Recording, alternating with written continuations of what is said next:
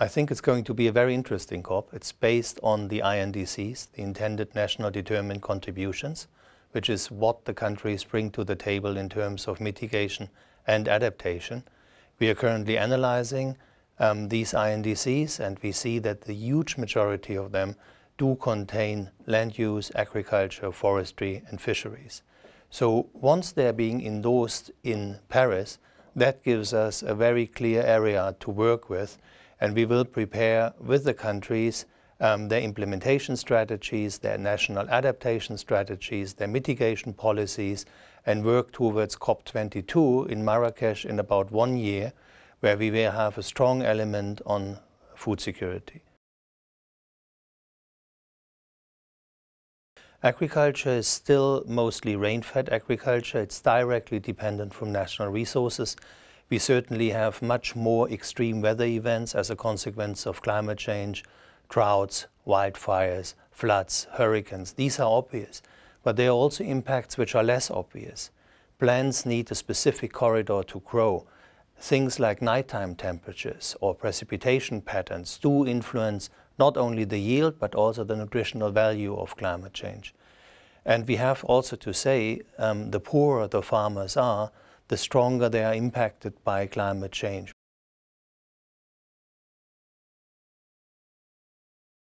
In addressing climate change, agriculture does play the key role. Firstly, for most of the countries in the world, adapting to climate change actually means providing food security, getting food on the table. But also there are ways how more intelligent agriculture can actually mitigate the problem by reducing the emissions. Think about methane emissions from livestock or methane emissions from rice paddies. These can be addressed, and at FAO we have knowledge on how to reduce that without compromising the incomes of farmers and without compromising food security. But it goes all along the food chain. Basically, we are working on, just to name you one example, solar-powered drip irrigations, which reduce the need for water by using it more intelligently, but at the same time they are also reducing the carbon footprint of agriculture because the pumps will be powered by photovoltaics and electric pumps instead of diesel pumps.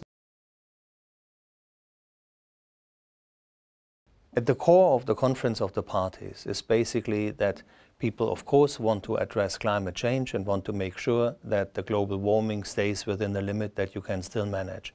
But at the same time, countries want to be working on lifting their population out of poverty. We have to combine these two things, and climate finance is at the heart of it.